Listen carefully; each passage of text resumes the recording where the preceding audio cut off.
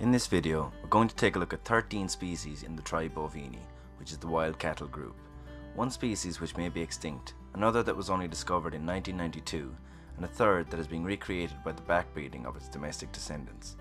Wild cattle play an incredibly important role in their ecosystems. They create and maintain grasslands, wetlands, and woodland meadows by grazing, digging, wallowing, and spreading seeds in their fur and feces. The first species that diverged from the rest of the group, and the one that looks least like the typical image of cattle, is the saola. This animal was only discovered by the scientific community in 1992 in the forests of Vietnam. It was spoken about by locals, but ecologists thought it was just a myth, hence the nickname, the Asian unicorn. At the time, it was the first large mammal discovery in over 50 years. The saola is the smallest species in the tribe bovini, weighing just 80 to 100 kilograms and standing at about 85 centimeters at the shoulder. The saola has only been photographed in the wild 4 times. Some have also been captured, but unfortunately all of these died when in captivity. The last sighting of the saola was in 2013 when it was pictured by a camera trap. There is even a video of a saola in captivity, but it's a bit sad to watch as it's a critically endangered, now possibly even extinct animal that died shortly after being filmed. Hopefully though, this elusive animal still lives on in the forests of Vietnam and Laos. The next split in the tribe saw the separation of the buffalo species from the bos and bison species. The buffalo subtribe can be separated further into the Asian and African buffaloes. The American bison, often called a buffalo, is not actually a true buffalo. There is only one African buffalo species, aptly named the African buffalo, often seen in wildlife documentaries battling with lions. There are 5 subspecies of the African buffalo. These vary wildly in size and appearance, so much so that some class the smallest, the forest buffalo, as a separate species. This subspecies is a reddish-brown colour, and its horns face back from the head rather than out to the side, giving it a very different appearance from the other subspecies. It weighs just 250 to 320 kilograms, less than half the weight of the largest subspecies, the Cape buffalo, which weighs up to 870 kilograms. African buffalo are preyed upon by lions, hyenas, and crocodiles, but very often buffalo come out the winner in these conflicts. There are 4 species of Asiatic buffalo. Firstly, there are the lowland Anoa and mountain Anoa, which are endemic to the islands of Sulawesi. Both are endangered species due to hunting by humans and habitat loss. They don't have any major predators, but their young can sometimes be taken by pythons and civets. The Anoas, the Tamaraw, and the aforementioned saola are the only solitary cattle species. The rest live most of their lives in herds. The lowland Anoa weighs in between 150 and 300 kilograms. The mountain Anoa is usually a little smaller, but can also get up to 300 kilograms. The Tamaraw is endemic to the island of Mindoro in the Philippines. It is unfortunately critically endangered due to hunting from humans, spread of disease by domestic cattle, and habitat loss. They are estimated to be less than 500 remaining, but efforts are being made to save them from extinction, so hopefully their numbers will rise. Similar in size to the Anoas, they weigh in between 180 and 300 kilograms. Humans are their only predator, as there are no large predators on Mindoro. The largest of all buffalo species and the second largest of all wild cattle species is the water buffalo, also called the Asian buffalo. Weighing in at up to 1200 kilograms, these giants are native to the Indian subcontinent and Southeast Asia. They predominantly live in water and can create ponds to wallow in by digging with their horns and hooves. Their calves are preyed upon by leopards, and the adults by tigers, mugger crocodiles, and sometimes Asian black bears. But they are by no means easy prey. They have even been known to kill tigers, the largest of all cats. The water buffalo has been domesticated and is farmed for its meat and milk products. There are feral populations of domestic water buffalo in Australia and South America, where they are classed as invasive species. There are over 150,000 in the Northern Territory in Australia, where their population has to be managed. Crocodiles do hunt them in Australia, but it's mainly up to humans to keep their numbers down. Water buffalo are even being used in rewilding projects across Europe to create wetland habitats like ponds and to graze wetland areas. They're being used as a proxy for the extinct European water buffalo, Bubulus morensis. Now we'll move to the other subtribe of wild cattle, bovina, which contains 2 genera, bison and bos. There are 2 extant species of bison, the European bison, also called the Vicent, and the American bison. The European bison is slightly taller, but the American bison is heavier. The European bison went extinct in the wild in 1927 due to overhunting from humans and habitat loss. You're probably starting to see a trend here. Humans have put huge pressure on almost all the wild cattle species and have even caused the extinction of a number of them. But in the case of the European bison, we have a conservation success story. There were still 54 bison in zoos, and these captive European bison were used to recreate a population for reintroduction. In 1951, the first European bison were reintroduced to the wild, and reintroductions have been ongoing ever since. There are now over 7,500 European bison in the world, and almost 5,000 of them in the wild. Bison are ecosystem engineers and create openings in woodlands, which promote biodiversity. They do so by knocking trees and browsing, which allows sunlight to hit the forest floor, creating grasslands and meadows. In the absence of grazers and browsers like the bison, closed canopy woodlands occur, and these can often be quite poor for biodiversity. The European bison doesn't get preyed upon very often, but wolves and brown bears may occasionally hunt them. They are formidable animals, weighing up to 920 kilograms, with some large bulls even coming into the ton. The American bison can weigh up to 1,200 kilograms. There are two subspecies, the plains bison and the forest bison. The lesser known forest bison is actually the larger of the two. The American bison was almost hunted to extinction as well. The forest bison was even thought extinct. Sadly, the American bison was culled by Europeans in an effort to remove the food source of the Native Americans. Europeans knocked the American bison from a population of 30 million to just 325 animals. Thankfully, indigenous peoples and conservationists made efforts to save the bison, and today there are more than 500,000.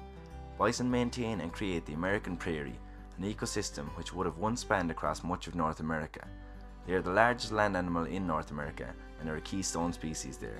They are preyed upon by bears and wolves, but it's never an easy battle against an adult bison. Both bison species can breed with domestic cattle, but only the female offspring are fertile. The hybrids are called beefalo, and there are even some feral herds of beefalo in the US. The wild yak is the closest relative of the bison. It is also a huge animal, weighing up to 1 ton. It lives in upland areas, mostly in the Tibetan Plateau. They are well adapted for the altitude and temperatures of the uplands, with thick long fur and no sweat glands. Wild yaks are native only to Asia. There have been domestic yaks for thousands of years, and they are classed as a separate species or subspecies, depending on opinion. They are often bred with domestic cattle to create zoo. These hybrids are larger than cattle or yaks due to the phenomenon hybrid vigor.